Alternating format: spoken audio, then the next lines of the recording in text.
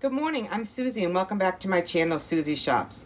Today I'm going to share with you a very simple meatloaf recipe using ground chicken. Today is Tuesday, July 5th, 2022. The first thing I did was when I went to Aldi, I purchased a pound of the Tyson ground chicken. They always have the Tyson brand and it's at a very economical price. So you want to put that into a bowl. The next thing you want to do is add 1 tablespoon of any kind of meatloaf seasoning. I'm going to give you a picture below of the seasoning that I prefer to use. I could not find that this morning at Walmart, so I just picked up this McCormick meatloaf seasoning pack. And you want to put 1 tablespoon into the ground chicken.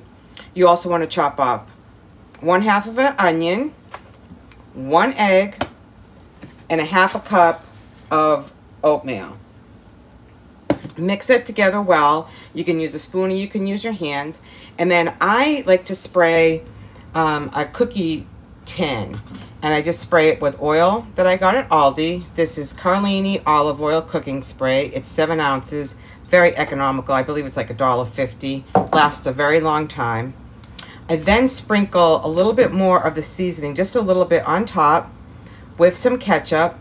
And I put it into a preheated oven, 350, for about 15 minutes. After 15 minutes, I like to check it. I usually give it another 5 to 6 minutes. I like my food to be really kind of crispy on top.